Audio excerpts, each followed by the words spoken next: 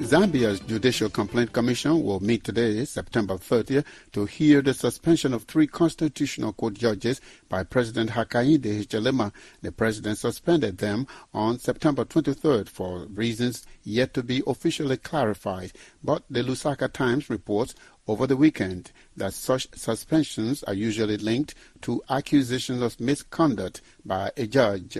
Zambian Information Minister Cornelius Muitwa tells me that President Hichilema complied with the law. First of all, the President of the Republic of Zambia has no authority arising out of his free will and volition to be able to initiate a suspension of judges of the courts of Zambia, meaning therefore that the President of the Republic of Zambia can only act in accordance with the law to suspend judges as recommended by the Judicial Complaints Commission. What do you say to your critics who are arguing that the suspension is a move on the part of President Hakainde Hichilema to consolidate control over all arms of government and therefore pave the way for political maneuvering ahead of the 2026 election? This is a complaint that has subsisted at the doorsteps of the JCC, arising from a citizen who had complained. I must emphasize here that a suspension is a suspension literally. What the word means, this is not a removal. A suspension is to allow for the judges now, without continuing to perform their role in their state as judges, to be given an opportunity to be heard, to exonerate themselves over the allegations for which the complaint is founded on. The claims by certain quarters of the opposition that this is a maneuver to consolidate power, they are totally unfounded. Otherwise, if that were the case, then we are going to say that when it took place, when Patriotic Front came into office, were they also trying to consolidate their hold on power? We think that there is no credibility, there is no political maneuver or intention whatsoever on this particular move. If these 3 judges were dismissed or removed because of what I understand to be judicial misconduct, what exactly did they do? Well, I think that the matter will now be able to unravel now that this has reached to this level.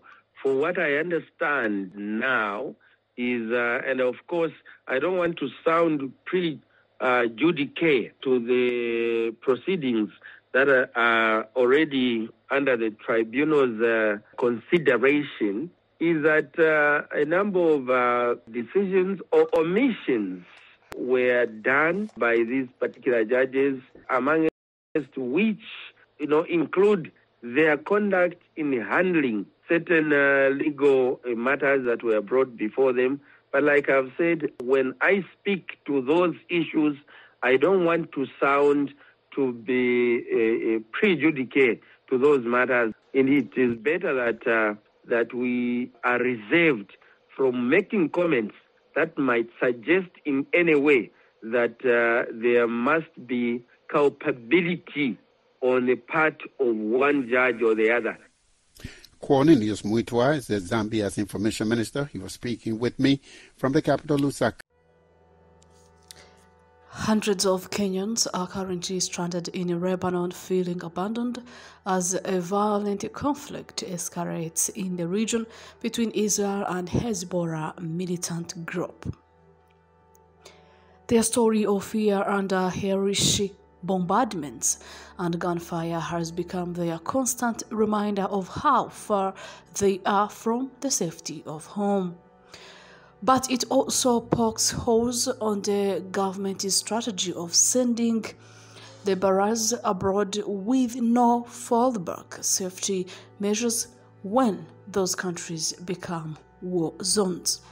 On Thursday, the government insisted all Kenyans were safe in Lebanon, but didn't clarify whether there were plans for evacuation or at least relocate them to safer parts of Lebanon. Harima Mohamud, Kenya's non-resident ambassador to Lebanon, who is based in Kuwait, said that the embassy was in touch with all Kenyans stranded in Lebanon and that they had been provided with information on who to call in case of danger. He said, "We have a hotline number and we are ready to assist anytime 24 hours. That number was given ours +9659090671 But those stranded in Lebanon give a different experience. They add that they had provided the information needed but haven't heard from authorities since. Those trapped are migrant workers, most of them women, who came to Lebanon to work in the domestic and hospitality sectors.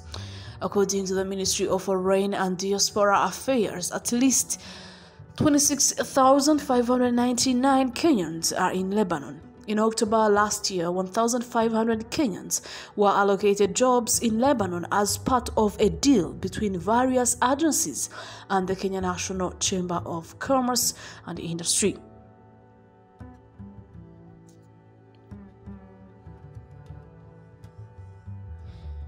The bombings began last week as Israel launched offensives on Hezbollah, whom it accuses of scaring away residents near the border with Lebanon. Hezbollah is allied to the Hamas militant group in Gaza, with whom Israel has warred for the last 1 year when the militant group launched an unprecedented attack on Israel in October 2023. At least 400 people have been killed in Lebanon since the offensives started. Some Kenyan claimed their employers locked away their travel documents as they fled to bombardment areas, leaving them at the mercy of the shelling. Yet this conflict was always on the horizon from